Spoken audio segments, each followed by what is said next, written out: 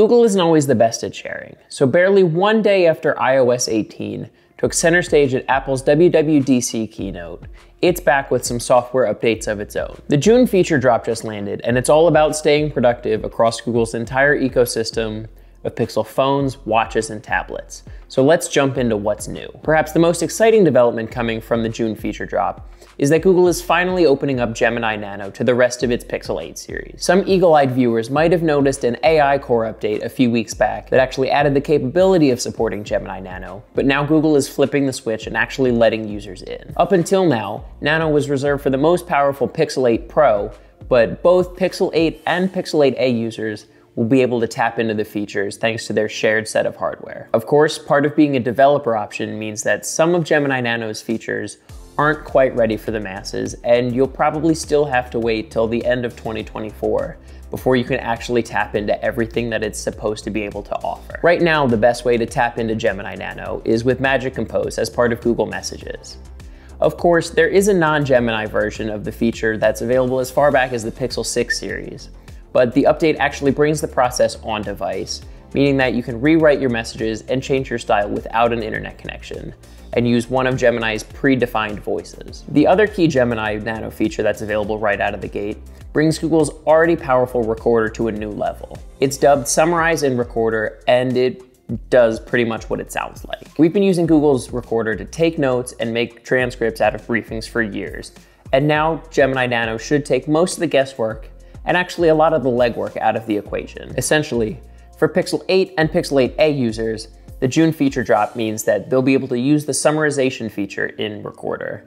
And for the Pixel 8 Pro, it just adds a couple extra features, meaning that you'll be able to take your potentially long transcripts and boil them down into a series of a couple easily digestible bullet points. On top of that, the summarized bullet points will be able to identify speakers, cut out most of the filler, and you'll easily be able to export them and the transcripts themselves into Google Docs. And with all of this newfound Gemini Nano power, you might find that your Pixel 8's display isn't quite big enough for some of the things you want to do. Unfortunately, Google hasn't come up with a way to make your phone bigger as you pull it out of your pocket, but it is adding DisplayPort support, meaning that it's much easier to connect your Pixel 8 to a larger display. Of course, you're gonna have to have a compatible USB-C to DisplayPort cable, but that's pretty easy to pick up somewhere like Amazon or Best Buy. Also, if your TV already supports Cast, you might not need to use DisplayPort very often, but it's gonna be more convenient for in-between displays like a computer monitor. One more productivity pickup from the June feature drop is called Reverse Phone Number Lookup. Now, it's again exactly what it sounds like, and it's maybe not as creepy as it might seem at first. I would imagine Google already knows that young people tend not to pick up the phone unless they already recognize the phone number who's calling. So this update allows you to quickly pull a phone number from your call log and search for its origin in just a couple quick taps. I can unfortunately count the number of times that I've tried to do the same thing and like copy and paste a phone number into Google search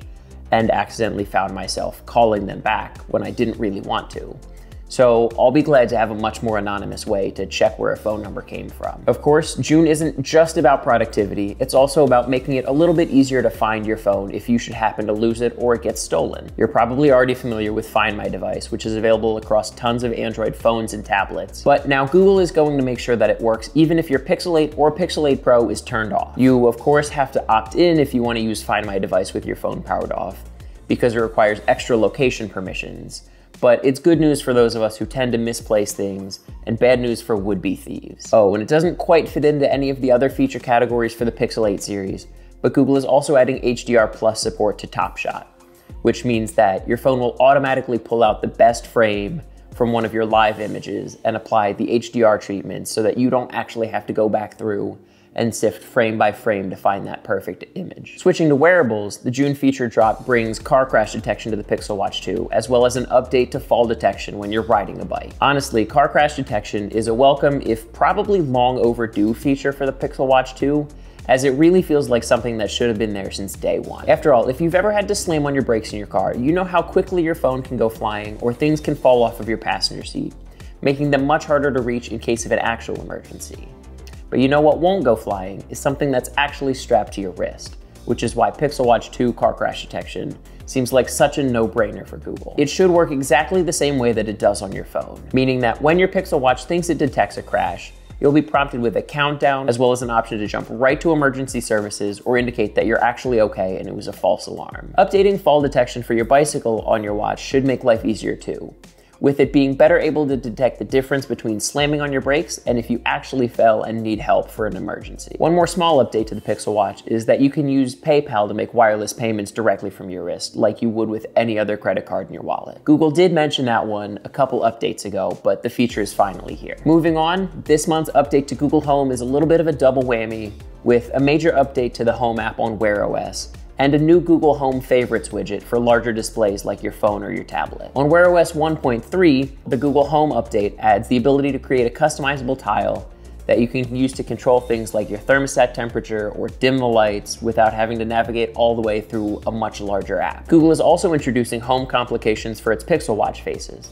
which is kind of like a customizable tile, but it's right there on your watch face, meaning that you don't even have to scroll over. Should you decide that instead of quick controls, you need deeper controls over your smart home, the latest version of Google Home has those too. The updated app itself is more helpful for in-depth settings like adjusting the humidity or repositioning a rotating fan right from your wrist. And as promised, there is a new Google Home Favorites widget, which is kind of like a switchboard for your smart home. It simplifies what could be a complicated menu of routines and settings and turns it into just a series of toggles that you can spend less time making changes throughout your home. And since we're on a bit of a Google Home streak, let's round out the June feature drop with one more addition: doorbell notifications on the Pixel tablet. Yes, they've already been on Pixel smartphones for a while, but now they're coming to a larger display, making it a little bit easier to use throughout your smart home. When your Pixel tablet is docked, it'll be able to provide you with more detailed notifications on who comes up to your Nest doorbell. You'll get different notifications and interactions